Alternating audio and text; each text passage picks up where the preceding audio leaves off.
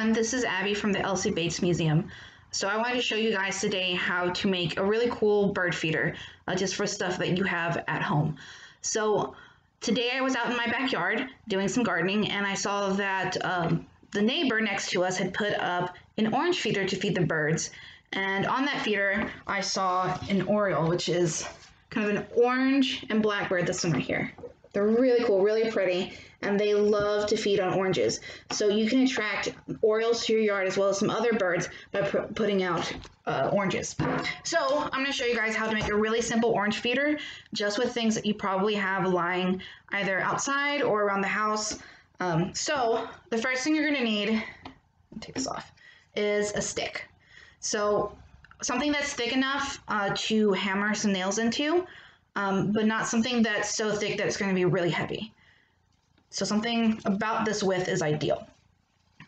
You're also going to need something to hang it with. So I have some yarn, which honestly is probably not the best thing. If you have something that's sturdier like twine, that'd be way better. But I'm just using what I have around my house. So there's that. You're also going to need some nails, of course, a hammer, as well as, I have another one here, as these little screw-in hooks, kind of like an eye hook. In fact, if you have an eye hook, that works even better. So the first thing you're going to do is you're going to screw in the little hooks. Right, so I have one on this side and I have one on the other, and I put mine on top just because it was easier, because my stick had these branches coming out, but you can put them at the ends if you want, or wherever you want to put them. So just to kind of demo, I'm going to finish screwing this guy in there.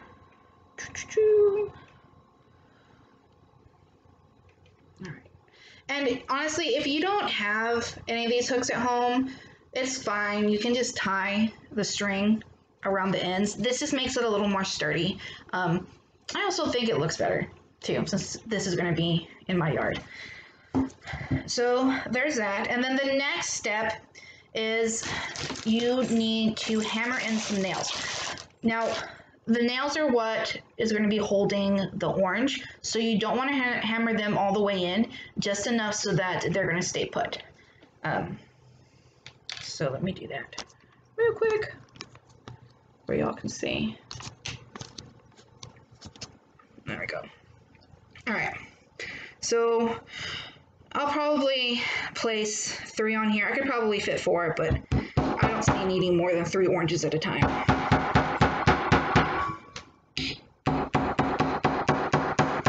So I'm just going to hammer that in so it doesn't wiggle too much. Here, let me put that back up now.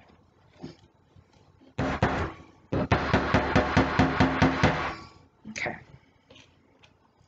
And then, actually, you know what? I'm just going to go ahead and place 2. Because I'll just put 1 orange out at a time.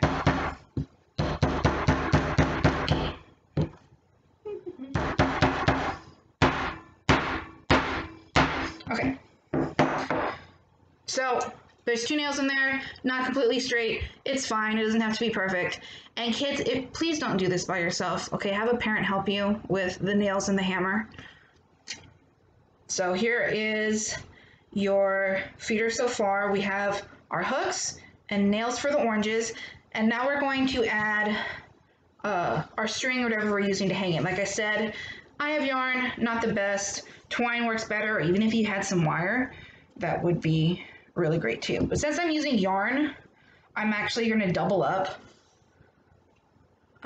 just so it's a little stronger and sturdier, since I'm not using the sturdiest material to hang it. So I'm just going to tie a knot, or a couple knots at either end.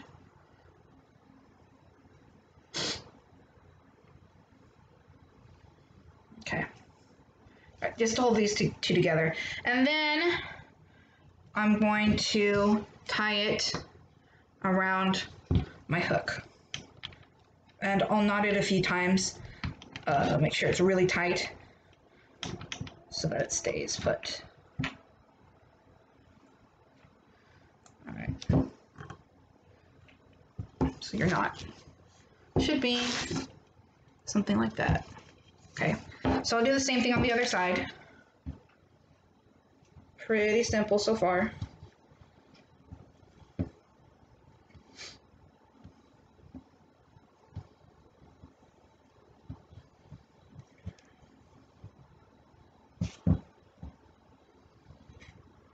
Okay, so here we have it.